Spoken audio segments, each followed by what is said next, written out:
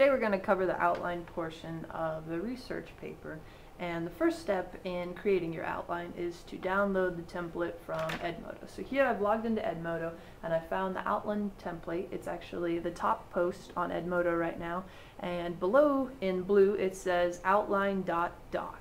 Now in just a minute I'm going to show you how to right click that, save file as, and put your name in front of it so the document is yours. Okay, to download this template, I'm going to right click here. I'm going to save this target as. Now, yeah, I have a folder just for my research paper because I know there's at least 3 components all once saved. So I'm making a folder specifically for my research paper, and here in front of outline I'm going to stick my name in, and now it's labeled as mine and I have this file. Remember, after you save it, you also want to open it up. So here's the template we'll be working with. This is the outline template, and there you see all the pieces. It fits on one page when it's original.